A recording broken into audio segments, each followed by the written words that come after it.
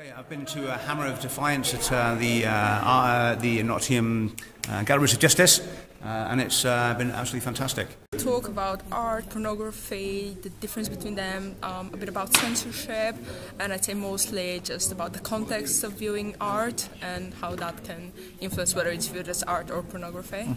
It was about the 1831 Reform Act and the radicals and the rebels against it. We've been to see the play about the Luddites at the Galleries of Justice. The film called We Are Many. I've been part of the band for the Hammer of Defiance at Galleries of Justice.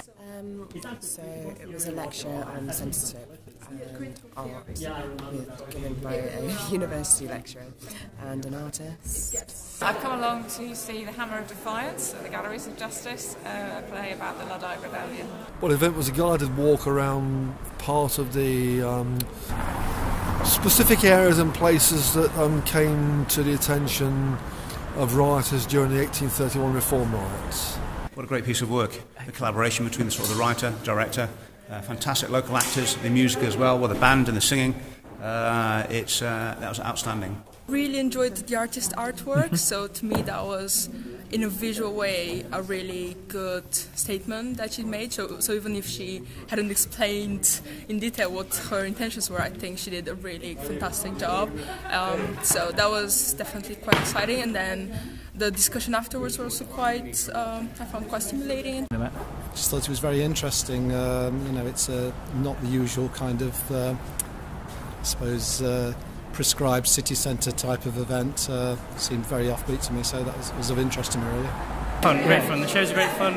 Those are great folk tunes that we sourced last year and kind of collected the lyrics and tunes and mashed them together. So it's all period music, but it's great fun. Yeah. It's our first time here, and I think I'm definitely going to come back again. It was really interesting. I really enjoyed it. It was great to see so many people involved, and it was great to find out more about the history of Nottingham and the things that we know, that we use the term Luddites, but we don't always understand where that came from. It's quite interesting, their views on art and censorship. The thing that I thought was very interesting was I can't remember the artist's name, but how she thought her work was accessible, and just how it's more down to the audience whether artwork is accessible, and it's very much in the audience's hands. And her opinions on how she wanted it to be that way, I thought extremely interesting. Interested, born and bred in Nottingham, don't know about a lot of the history of Nottingham, interested particularly in social history since it's never what we learnt at school. So yes, very enjoyable event, and yeah, very pleased I came. Really passionate story, amazing, really very insightful.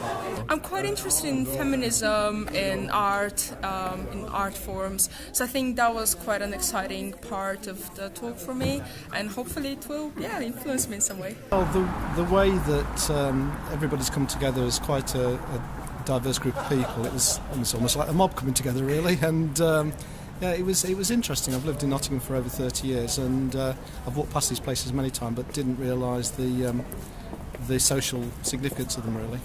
A great knowledge of Luddite folk music, which I didn't have before. Thanks, man. Yeah. It was a brilliant film, excellent, well produced, full of all kinds of evocative thoughts, history that we do need to remember. And it was very good to have the conversation afterwards. People could ask questions. The man who produced the film was excellent, smashing ideas, It was just a great experience. It was well worthwhile putting on.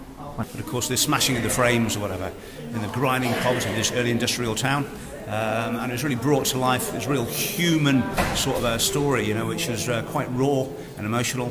Fantastic.